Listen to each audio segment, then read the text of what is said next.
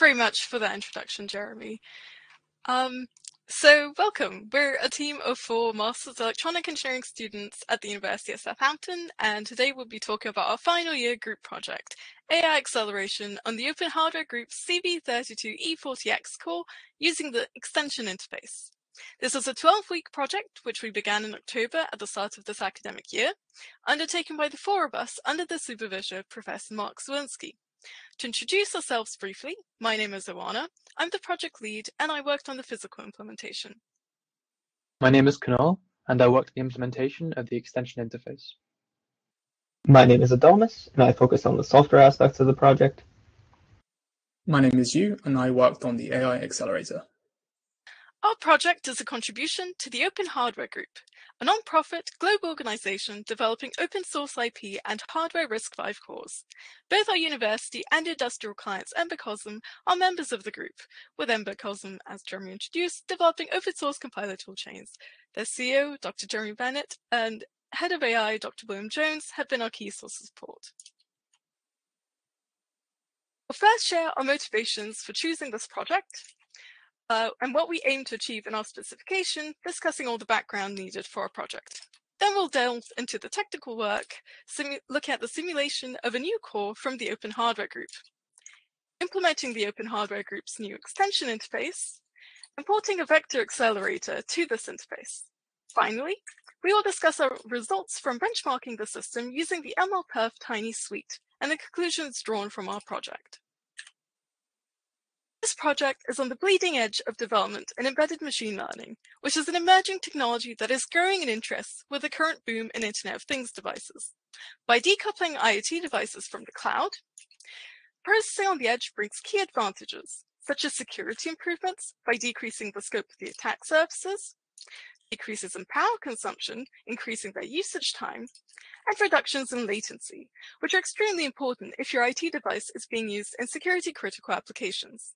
On top of this, consumers are more likely to trust new technologies if they know their data is being processed solely within the device itself.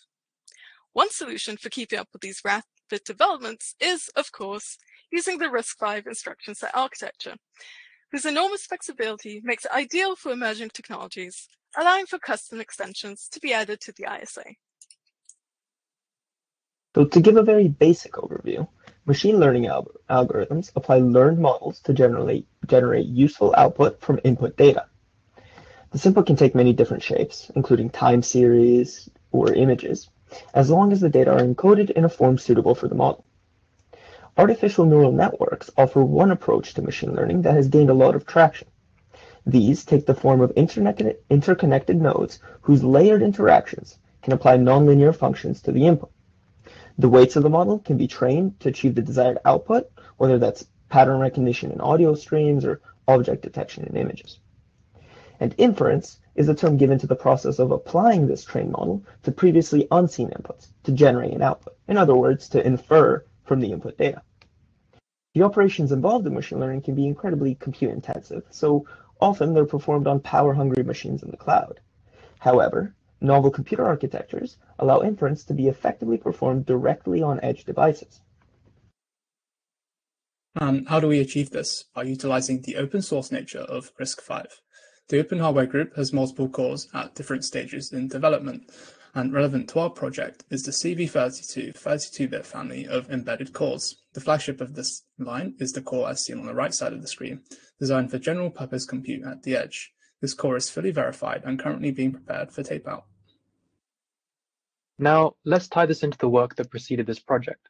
A previous group developed the AI Vector Accelerator, or AVA, to interface with this flagship core, and simulated the operation of the full system in Verilator. Following on from this, another project managed to synthesize the core on an FPGA. The AVA achieved significant performance improvements in inference, but these required extensive modifications to the core itself, which are undesirable as they are time-consuming to implement and test. One costly aspect of the previous system integration was the use of the OBI multiplexer to allow for memory access by both the core and AVA. Arbitrating memory access in this way, however, required the pipeline to be flush during execution of any instruction on AVA.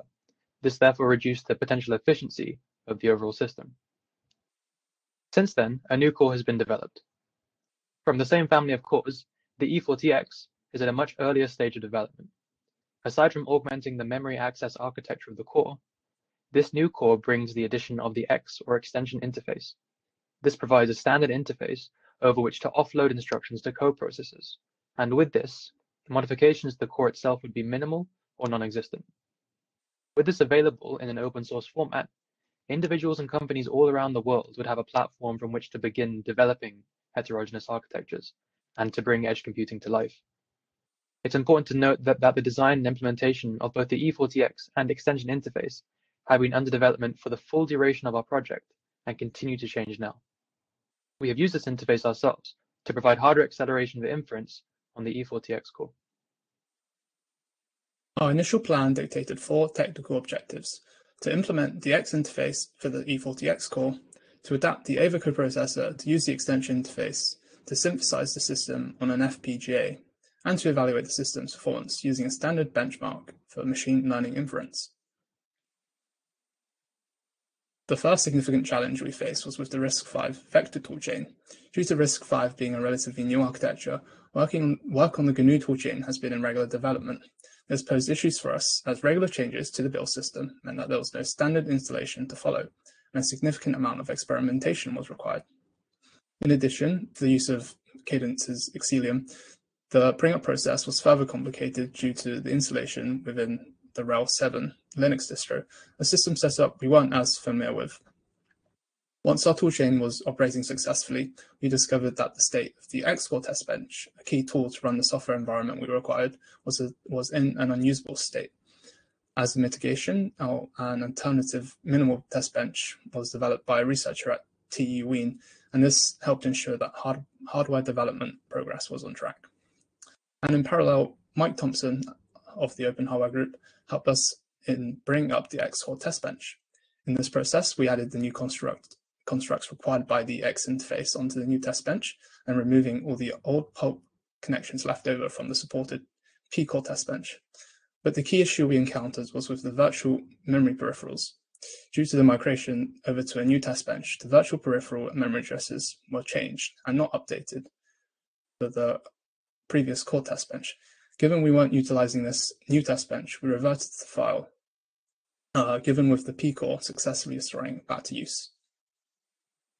The extension interface consists of a number of sub-interfaces, each implemented in RTL to a different extent by the beginning of our project. The commit and subsequently memory sub-interfaces were specifically targeted for work due to their limited functionality and their relevance to our project. The commit interface is responsible for signaling the coprocessor to tell if an offloaded instruction may continue execution or if it should be killed for some reason, such as if a branch was taken in the preceding instruction. The specific work involved for this use case is best expressed through an overview of the core's pipeline.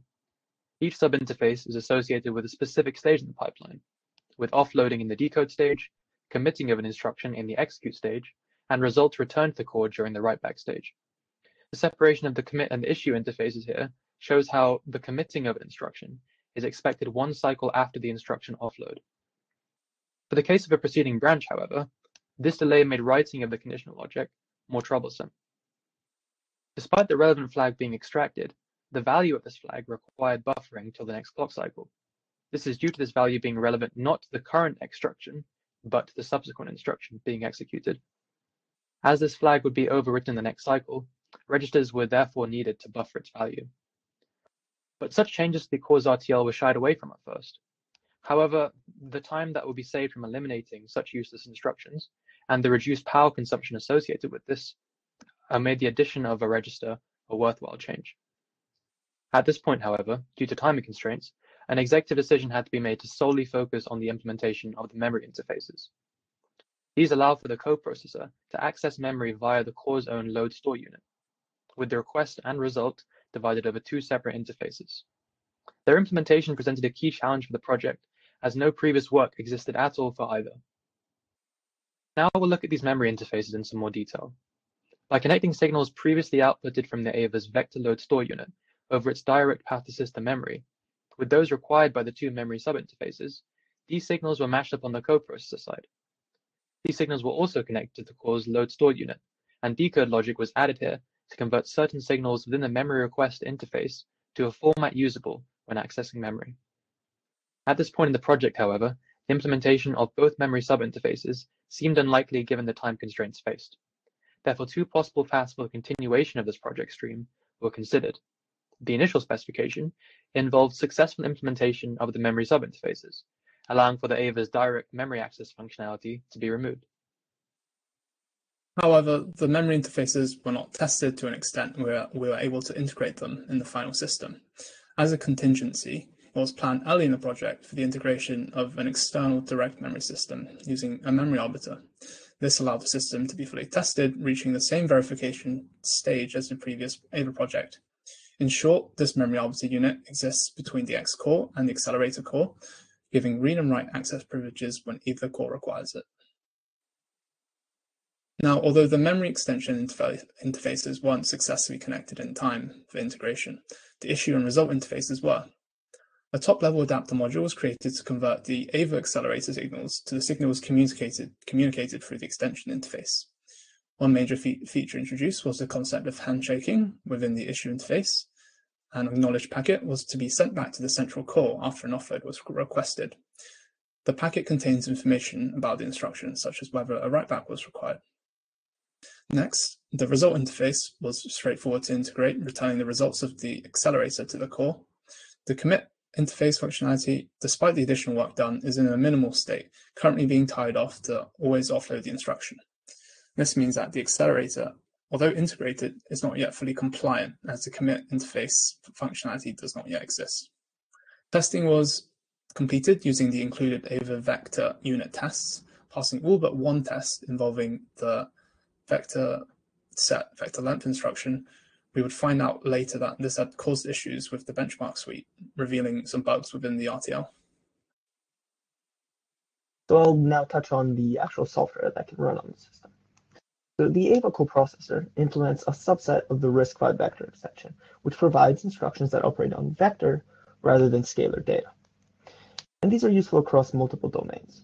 For instance, to speed up matrix operations. To give a specific example, convolution, where a sliding filter is applied to a matrix, can be expressed as a vector dot product between that filter and the subset of the matrix on which it is being applied. A previous investigation revealed that matrix operations, and especially convolution, make up the majority of computations involved in machine learning inference workloads. So this vectorization can have significant impacts on performance, even with only the select number of instructions from the vector extension that AVA actually implements. To evaluate the system's performance, specifically on inference workloads, we use the MLPerf Tiny suite.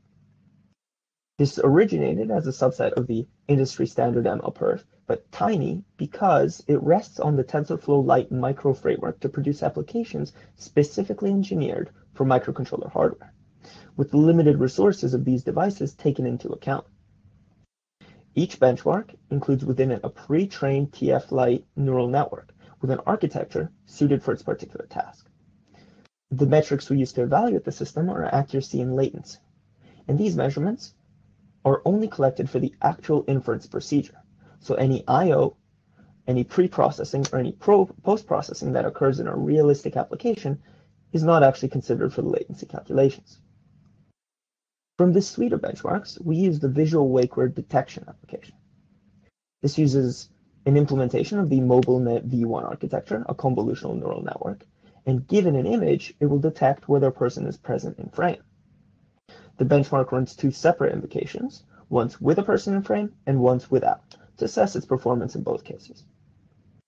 So we adapted this visual wake word benchmark to run on a target architecture, including when accelerated with vector instructions.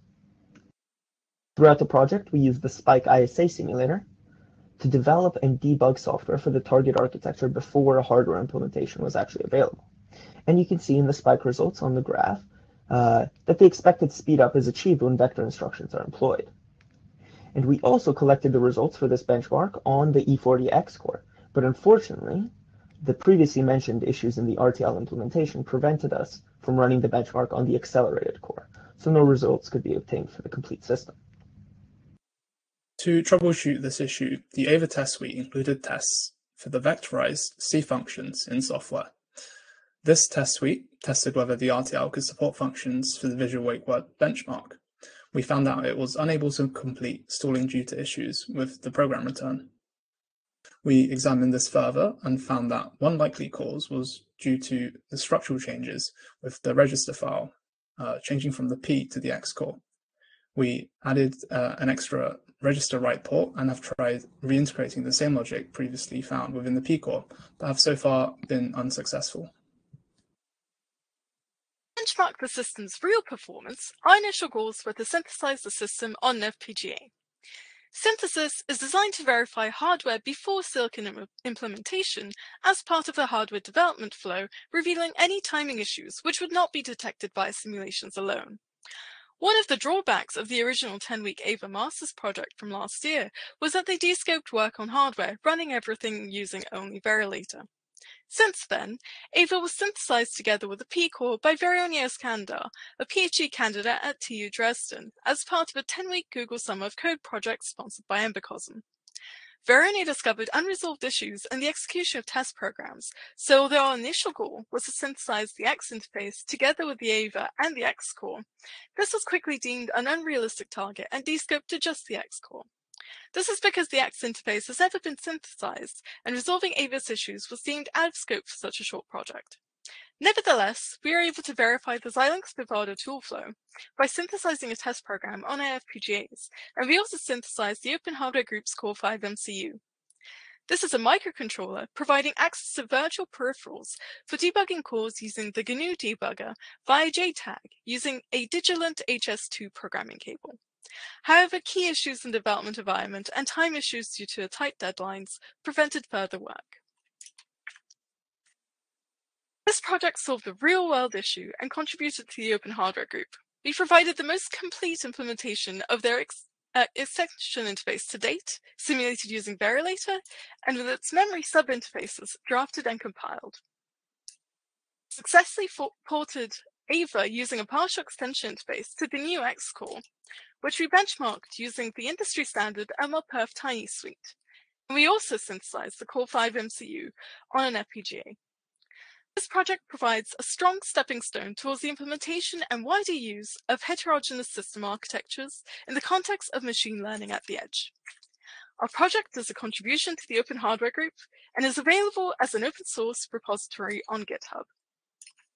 But of course, there is always more to do.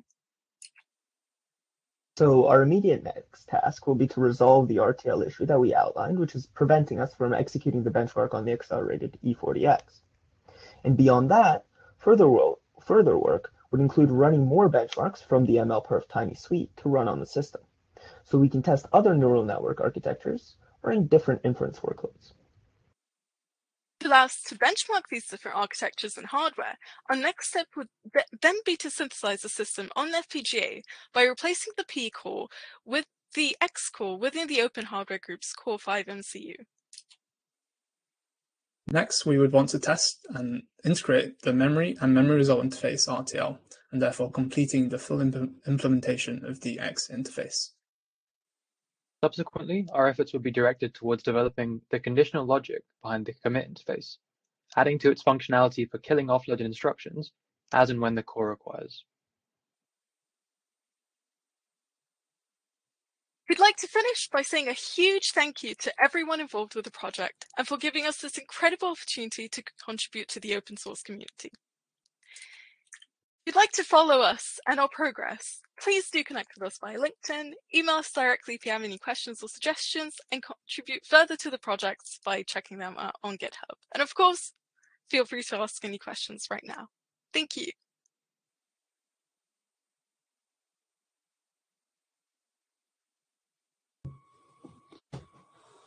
Thank you very much, Oana, Kunal, Adomas. So this has been a good project to be the supervisor of, so thank you for your efforts. But it is one of the things that has been an interesting aspect of this project is it's been working on technology that is actively changing, and that's not something that often happens in masters projects. The X interface is still in the process of being specified and implemented, and it is has proved a useful exercise to be able to do the first implementation. So at and I should say this is an ongoing program. We anticipate there will, subject to approval, there will be Google Summer of Code projects to continue work on this program to build ever better, fully open and flexible AI inference engines on the edge. So we'll now open up the meeting to general discussion and questions. So to ask a question, either open up your microphone and ask it, or if you want to, type it in the chat box, whichever you find more suitable. Questions, please. Yeah, hi there. It's Simon here from Perth. Yeah, so yeah, thanks. Very interesting presentation there for that. I've been involved with the open hardware stuff for a long time. Our focus is the verification. So I had some questions. You talked about the 40X, which is sort of a next generation core, and then the 40P, which is the previous generation core. And you talked about running them with Verilator. Sorry, actually, can I put a camera on? No, I can't. Yeah, sorry, it's a bit more polite to have my camera on, isn't it? Yes, I mean, there we are. It's coming. It's this open source technology, Simon. It just goes slower. Actually, sorry, no, this is a laptop, so it's not open source technology. But yeah, with the 40X, so you talked about a Verilator. We've done a lot with Verilator actually around verification to help people verify things. And did you say, Oana, did you say you had the 40X running through the Verilator stuff? Because I know there's a lot of talk, and I know Jeremy's been involved with running the MCU, which has the 40P in Verilator, but I got a little bit confused. I wasn't quite sure which bits. So maybe you could explain the simulation bits again, which bits you were running and with verification with that you used with Verilator, and whether that included the 40X and then the extension, the AVA extension you've added. Did it include that, or was that done with the system Verilog simulators? I'll be happy to take this as I worked on kind of the tool chains. So originally the intent was to use a commercial simulator, as we weren't too sure whether Verilator would support some of the constructs within the X interface. However, it worked completely fine for our use, and due to some licensing issues with QuestaSim, Verilator was the consistent kind of simulator we use, as we didn't want to move our entire workflow onto a tool which we may not have access to. So there's the X interface as well as the 40X core fully simulated in Verilator with the core test bench. Okay, that's the core test bench, right? So that's the standalone. Yeah, no, absolutely. It is always a can of worms to try and switch from simulator to simulator, because even though System Verilog is a standard, it's a standard without a compliance suite, which means that all the implementations are slightly different in the corners. And especially if you're trying to do more complicated things, you can often get unstuck switching simulators. And that's in the commercial world, that's what they tend to use one and stick with it and end up living with the deficiencies in it. So yeah, I think you did the right thing, sticking with the one and not trying to switch around. And yeah, and in terms of, you didn't really mention the verification stuff there. And I remember asking this before, and actually I remember talking to Jeremy a year or 2 years ago about the original master's project at Southampton. And it was decided not to do too much sort of very sophisticated verification. I was wondering what you were doing now in terms of sort of verifying, I mean, I guess either the AVA bit or the interface, because the interface is changing, as you rightly found, So I'm curious about that part of the project. Yeah, I think so. Similarly to the previous project, we didn't focus too much on verification. I think getting the design to just work in kind of a minimal sense was quite difficult already. In terms of the test benching, we had looked at using some sort of UVM verification flow, but again, it was kind of difficult given the short time period. It's too heavyweight. It's too heavyweight for what you want. Yeah. Yeah. Yeah. And again, that would push you back into the Questa rather than the Verilator stuff, which again you don't want to move to. Yeah. No, yeah, I think funnily enough, we ran into some construct, some unsupported constructs within Questa, which we didn't have with Verilator. I don't know what happened there, but as I said, because there isn't a compliance suite, every simulator makes their own decisions in the corners, and they're all like that. You know, there's 6 or 7 system Verilog simulators, and they all have strange quirks in the corners, and they won't fix them either. The vendors just say that's how it is. So you know, you just end up living with that, I'm afraid. Yeah. Welcome to the world of invention. It should be said the Questa Sim issue is one that hit the previous project by a quirk of timing.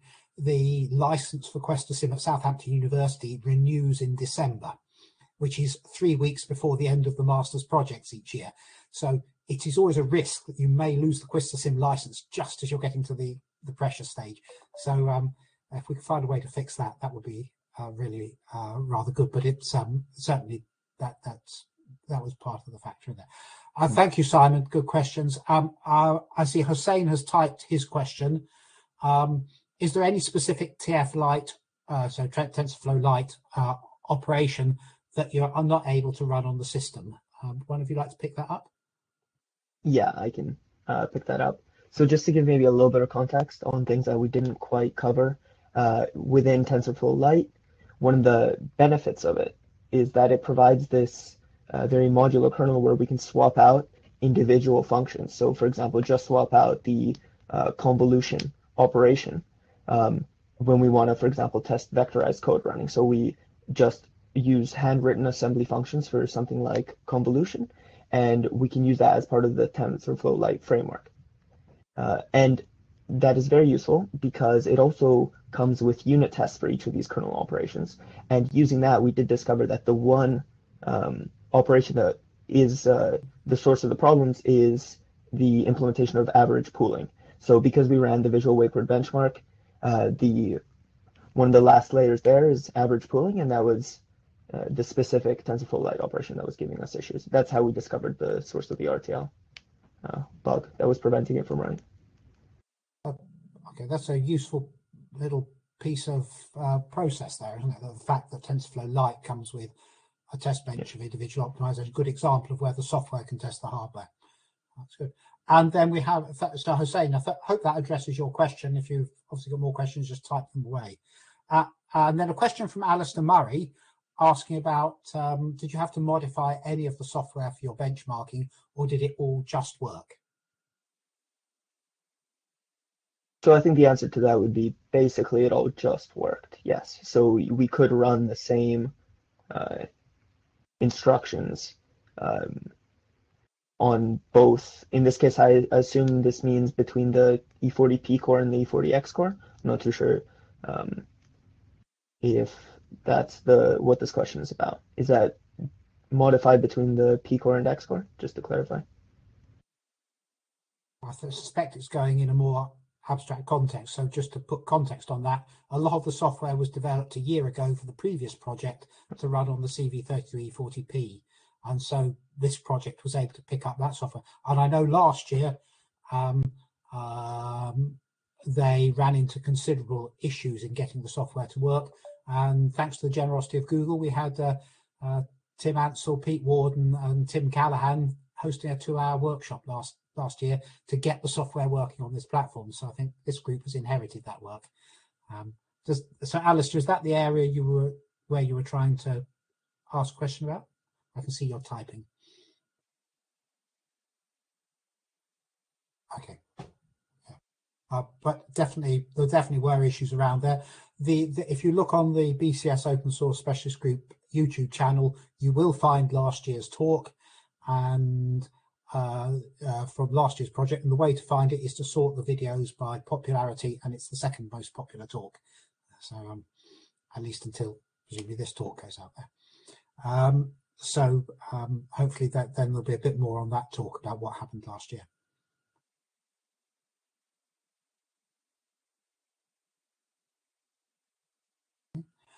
So while I was thinking, I have a question, which is to ask you to expound a bit more on the X interface.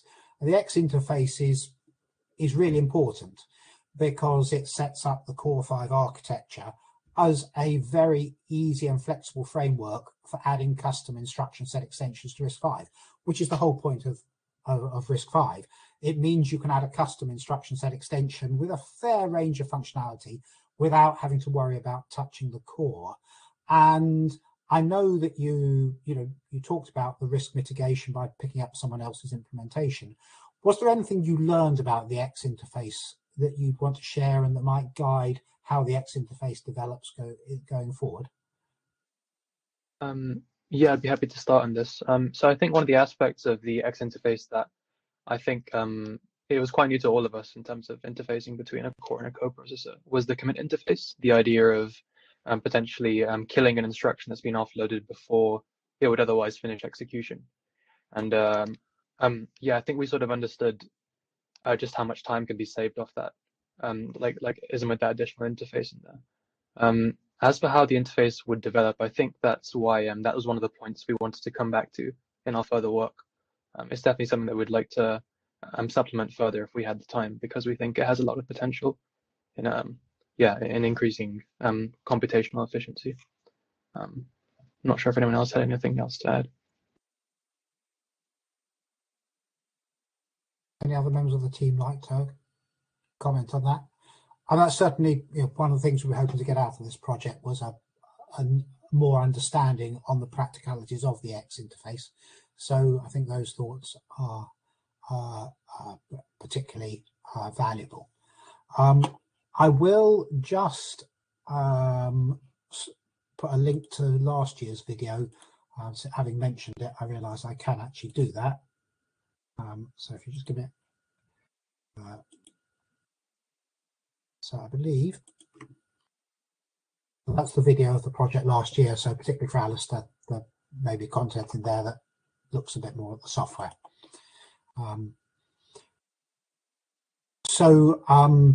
What I would say to people is to all those listening, for those of you who aren't part of the Open Hardware Group, do consider getting involved.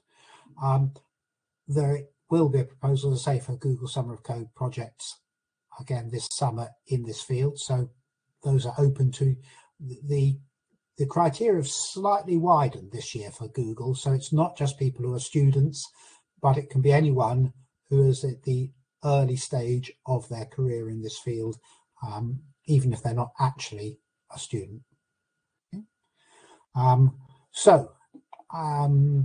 Any more questions from anyone? Anyone like to ask anything more? So, oh, Hussein's typing something. See, I'm not entirely sure. Yes. Okay, thanks for the great presentation. I think we'll all say that. Thank you all very much. So thank you to our three speakers. We will go back to all being well, to our regular face-to-face RISC-V meetups in April. It will be the third Monday in April. So we will reconvene then. What I will do is I will leave the channel open for a little while. I'll turn off the recording, or Sarah will turn off recording, and we'll leave the channel open for any conversation in the chat, or you can turn your microphone on and chat if you wish to. But thank you all very much, and thank you to the team of presenters. Good night.